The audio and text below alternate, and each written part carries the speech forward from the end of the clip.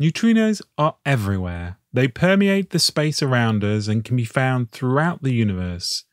Every second, 10,000 neutrinos are passing through your body without interacting with it at all. Understanding the origin of these neutrinos continues to be a mystery. The majority are believed to be created in interactions of cosmic rays and ambient matter or radiation fields in the vicinity of cosmic accelerators. Locating the exact source has been harder. In 2018, they thought they had located the very first neutrino point source, but the majority of the measured neutrino flux remains unexplained to date. On top of this, it is believed that there is another population of neutrinos which exists at extremely high energies.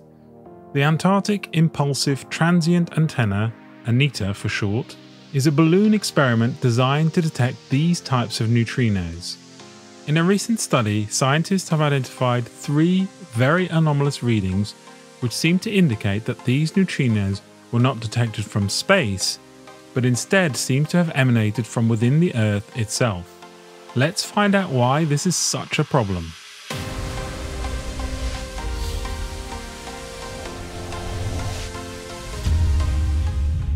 So what are neutrinos? Neutrinos are believed to be a fundamental particle. They can be produced in many different ways. Some of them include beta decay of an atomic nuclei, nuclear reactions, supernova events, and when accelerated particle beams or cosmic rays strike atoms. Originally, it was thought that neutrinos had no mass, but it is now believed that they do have a very small mass believed to be less than 1/1,000,000th of an electron. And they come in what they call 3 flavors: the tau neutrino, the muon neutrino, and the electron neutrino. Each of these has a slightly different mass, and they all have a neutral charge and are thought to spin in the same direction, to the left for normal neutrinos and to the right for antineutrinos.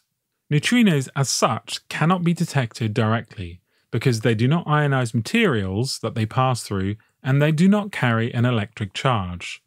Antineutrinos were first detected in the 1950s near a nuclear reactor. They had a container which contained a solution of cadmium chloride in water.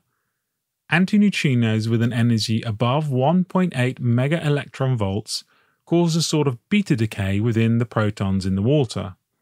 Energy from the antineutrinos is used to convert a proton into a neutron, a positron, and an electron neutrino. The resulting positron annihilation with the electron in the detector material creates a photon. The neutrons are captured by cadmium nuclei, resulting in a gamma ray. These will be detected a few microseconds after the photon from the positron annihilation event. All the detectors are based on this principle of indirect detection. So what exactly did they detect? Using ANITA, they have detected very high energy neutrinos coming out of the Earth.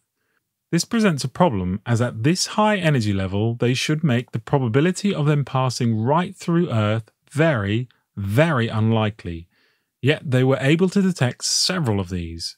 The second problem is that they have another detector located below the surface, and this detects lower energy neutrinos, but if they are created by a cosmic source, you would expect to find these high energy neutrinos to be accompanied by many more lower energy ones. And when they scanned through the data for this detector, they could not find any events that lined up with the ANITA event. The third problem is that in order to create these very high energy neutrinos, you have to have something on a cosmical scale generating them. And when they examined the sky in the region where these particles would have originated, they could not find any evidence of a neutrino source in that direction. They propose that this leaves no room for an astrophysical interpretation in the context of the current standard model. They claim that it could be explained by using physics beyond the standard model, including ideas such as axionic dark matter, sterile neutrinos, supersymmetry, or heavy dark matter. But these still suffer from the problem of not having observed the event from the underground monitor. One alternative explanation is that the high energy neutrinos did not originate from the Earth, but were reflected off subsurface features in the Antarctic ice. And this to some extent goes to show that they do not fully understand how ANITA detects these types of events. It is a reminder that in this case we are basing a lot of assumptions on the detection of secondary effects caused by these particles.